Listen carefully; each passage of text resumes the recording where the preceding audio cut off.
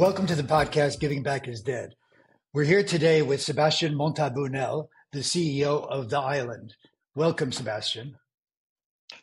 Thank you, Scott. Thank you for having me. I'm very happy to talk to you today.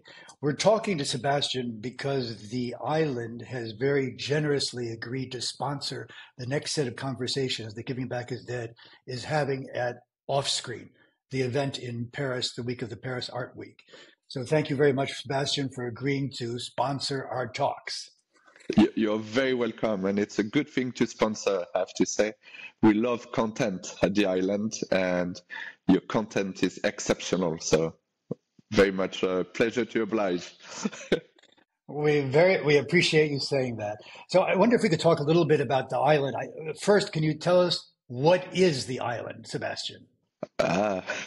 So it's an idea that we had with my business partner, so we are co-founder. And we created it last year in 2022.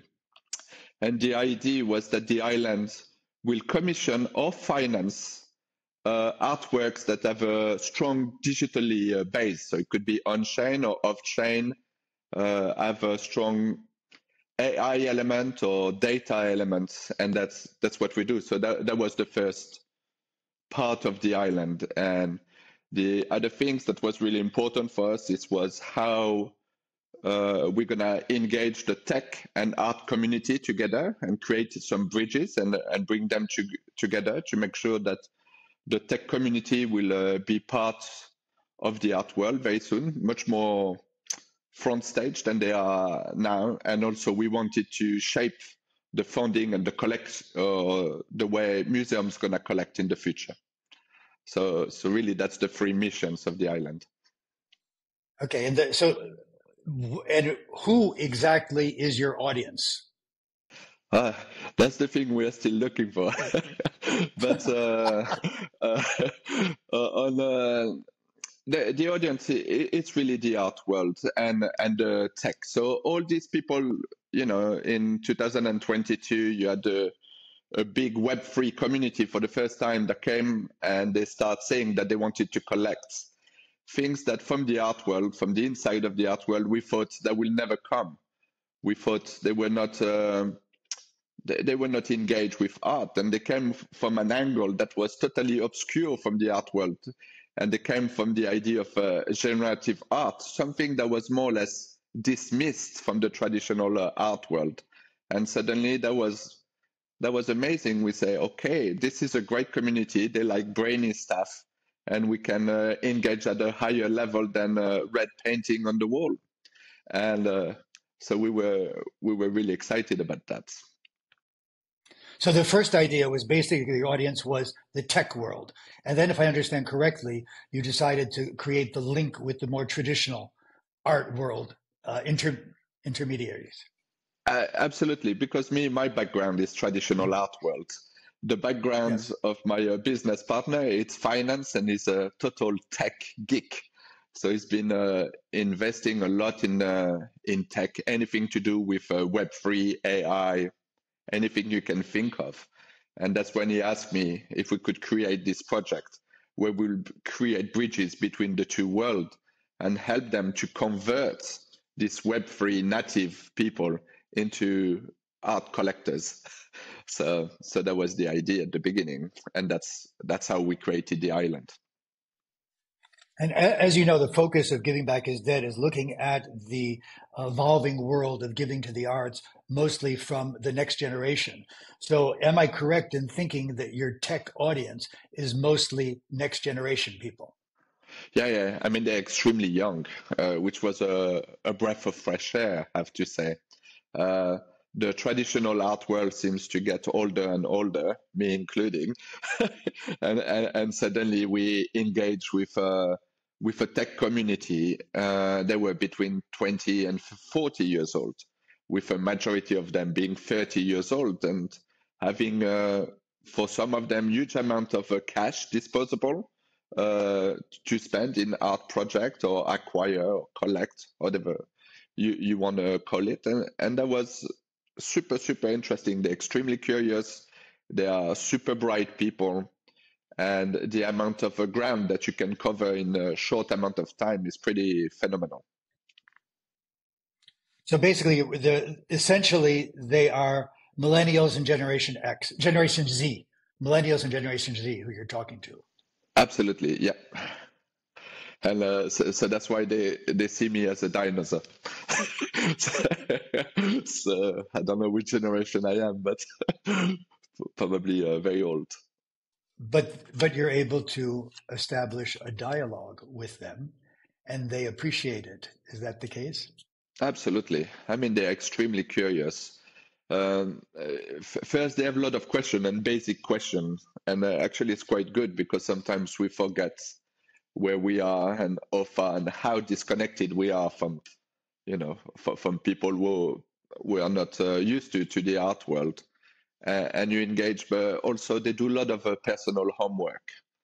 So from one week to another, you don't have a feeling that you have to repeat what you've said the previous week, but you're already to the next step. So that's extremely interesting, the way they absorb information, their need for learning and to understand. I think for them, for people from the tech community, they want to understand, but they don't want to understand 10%. They want to understand 150%. So I don't know if it's a characteristic from the Gen Z generation or if it's from the tech community, but I have to say it's a pleasure to communicate with them. And is the audience global, or is it concentrated in any particular part of the world? Well, we'd like to think more as a PR tool that it's global, but really, it's really Western, at least for the one that I've engaged with. It's mainly Europe and America, to be fair. Sometimes there's a bit of a Latin America. Middle East, they like to talk, but I'm not sure they are engaging so much at the moment. And Asia, to be fair, it's too far for us, except one museum, but that's a traditional art museum. But otherwise, we don't really have any access there yet. So, Sebastian, you're working in a similar areas of strategic consulting as I am. And when I'm working on new projects with clients, I always ask them, what do they consider as success? That is, what would you consider success 1 year from now and 5 years to now? And how would you measure that you've actually achieved it? Well, for me, as you know, outside the island, I've got different activities with the art world, and one thing that is really important for me is the well-being of the art ecosystem. And last time I had a very interesting discussion with one of the biggest German galleries. They've been around for a long time, and I was talking with them, and I said, what's the average age of your collector? And he said, well, I haven't done deep study into it, but we are probably into the 70 years old, average. I say, oh, wow. And I say, out of your customers that have passed away, how many in percentage do you think the next generation, so their children or grandchildren, kept working on the collection and keep buying instead of calling Sotheby's and Christie's and getting rid of the entire collection? And it's a roughly 10 or 15%, which means that at that rate, if there's no new fresh blood, it's going to be extremely difficult to keep a very healthy ecosystem or something that looks the same as we've been knowing it for the last 20 years. And we know that art, it's expensive, so it's directly linked to wealth. And in the last 10, 15 years, the biggest producer of wealth tend to come from the tech community. And the tech community haven't been really engaging with arts, like big galleries like Gagosian, Pace, and a few others have been trying open galleries in San Francisco, in LA, employing the wife of the biggest VC, in the tech community, and no success whatsoever. And that's why we're doing the island, and we are talking to this community. There's a big idea of transferring knowledge. That's why we have a research department inside the island. We are publishing research reports in their language. They are and very successful. Actually, we have a very good positive feedback. And the idea is in 2 or 3 years to have. We know that not the whole Web3 community is going to move to the art world, but if we have a few percent that moves and start collecting, I will consider it this as a success. Why did you decide to call it the island? Why the island? The island, it's in contemporary art, as you know, it's a big theme. There's two or maybe three, but the island is a big one. Pantries is the island, but it's another recurring themes into the contemporary art. But the island is this idea that it's in the middle of nowhere, but it's a untouched virgin, and it can be shaped. It's almost like this utopian idea that it can be shaped from the ground, and we are free from the outside world. So that's why we called it the island. And in terms of identity and helping people to project, he always give very positive thoughts. So that's why we called it the island. Great. Why don't you? Could you talk a little bit about this first commissioned on-chain work of art? Talk a little about the artist, why you chose it, and what it is. Yeah. So for the first commission, we wanted to see how an established artist will use on-chain for their practice and what it will bring, and see how they would work with it. So actually, that was quite difficult to find an artist, because artists tend to enjoy working, to think of an idea, think about it for a week, for a year, for 10 years, and giving you a finished product. Where when you start working with on-chain, this is not really what we were after. We wanted a dynamic idea and use AI. So at the end, we start talking with Stefan Bruggerman. So Stefan Bruggerman is just under 50 years old. He's with Ausenwerth, one of the largest gallery out there. He's very established, and he comes from the conceptual art world and arts and language. And then we start looking at one of his most famous series, what he's known for, Headline and Last Line in the movie, and see how it will evolve on chain. And that was fantastic, because he was able to put his head to the project like straight away. All that problem of working with a set of rules and characteristic was totally logical to his body of work. So that's why we picked him. And then so we redone the headline and last line, but on chain. So just to be, it's 60 works, so it's 3 series of 20 with 3 different backgrounds. So that's why a series. So one is on gold leaf, another one is on gray marble, another one is on pink marble. And all of them have a quote from a particularly iconic English-speaking films that are written by Stefan in his artistic language, which is like a graffiti style. Visuals.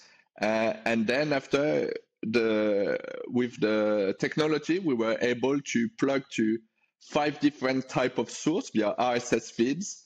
And then we have trained an AI to start thinking and impersonate Stefan Bruggerman, to use his language and calligraphic flair, and on a few different topics, which are politics, finance, tech, and international news. And all of this it's balanced. It's not politically charged. It's just properly balanced. So basically, we have replaced Stefan by the AI, by training an AI.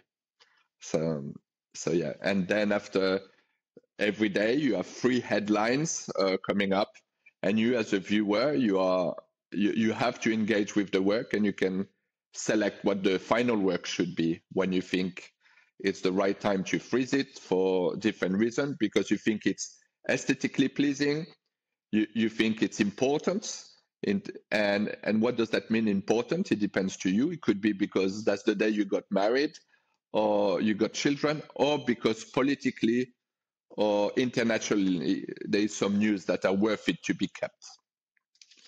I don't know if I explained very well, Scott, but that's that's the idea.